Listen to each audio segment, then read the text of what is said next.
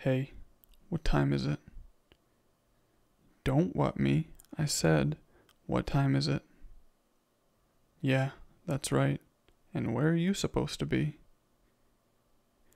Then why aren't you there? Right now. Why aren't you in bed? I didn't ask you to say sorry. I want to know why you aren't in bed.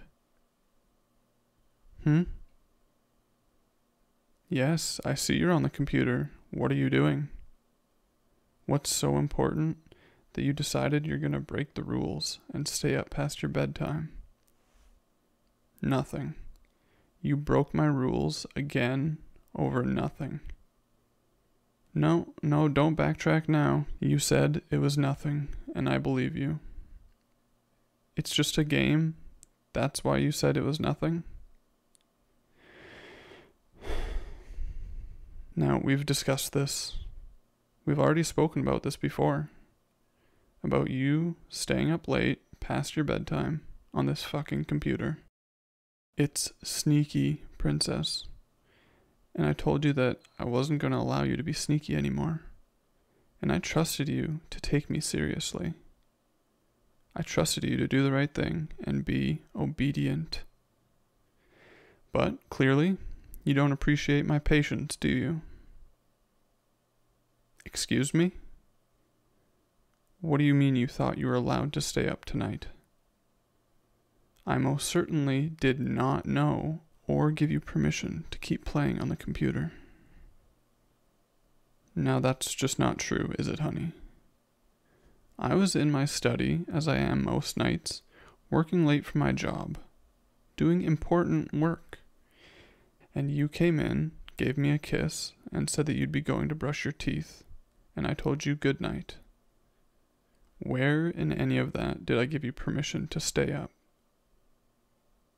Oh, you didn't say goodnight back to me. You didn't say that you're going to bed, just that you're going to brush your teeth. Ah, I see. Now, I don't like that even more. Remember that word I just used? Sneaky? That is exactly what you were doing. Being sneaky. You know damn good and well what time you are expected to start getting ready for bed and going to sleep, which is the exact time that you came into my office to see me.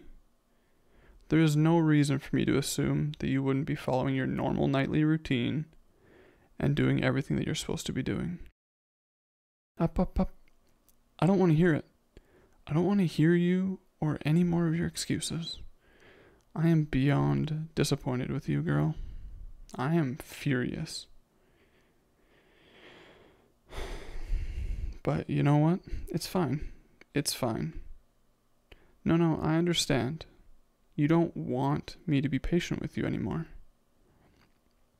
You don't want to be treated nicely and listen to Daddy after he corrects your behavior. That's just fine. No, that's okay. Get up. No, leave the computer on. We'll deal with that later. Get up. Follow me to the kitchen. Stop dawdling. It's the middle of the fucking night and I'm already annoyed with you. Hurry up. Okay, now open up the cupboard. No, not that cupboard. Not that one either. You know which one. No, don't but daddy me. Don't you dare whine. I don't want to hear another word out of your mouth unless I'm asking you a question.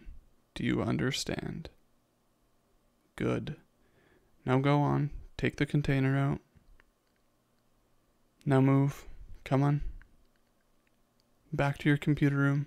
Come on, hurry up. Now put the container down. Take off your pants. Underwear too. You know what? Shirt and bra too. Take it all off. You're shivering. Are you cold? Good. Now move the chair out of the way and pour the rice on the floor. Why do you look confused? Move it out of the way and pour the rice where the desk chair should be. There, that's enough. Now you know what to do. kneel down. Go on, kneel on the rice. There you go. Oh, honey, does that not feel nice? Does it hurt? Aw, yeah, I bet it does. That's good, because that's what you deserve. Now reach up to the desk and turn off the game. Go into settings, uninstall it. You heard me. Uninstall the game. I will not tell you again. You know what? You can take the disc out too. There you go. Snap it in half. Go on, snap it. Would you look at that bottom lip? I don't care if you cry, sweetheart. I mean, it's a ridiculous thing to cry over if you do, but feel free. You know, I thought we'd gotten past this. I mean, I really thought we'd broken you out of these bad habits of deceitfulness and disobedience. I mean, what's really ridiculous is that we have to go through any of this in the first place. That you make me do things like this to you because you can't manage to be an obedient girl and follow the rules. In this house, in my house, we do not break the rules. We do not behave disobediently just for the sake of playing a video game. We listen, we obey, and we show respect. You want to relax and play and have fun? That is fine. But you do it during the parts of the day that you know are set aside for your free time, not during the time that is specifically dedicated to a task, a chore, or a part of a routine that I've given you. This fascination you seem to have had with disappointing me and trying to get away with ignoring the bedtime I've set aside for you is over. Have I made myself clear? Good. Now, time for your punishment. Oh, did you think that was it? A little striptease in a lecture? No, darling, I told you that I've had enough of this. And after tonight, you are never going to stay up late past your bedtime gaming like this again.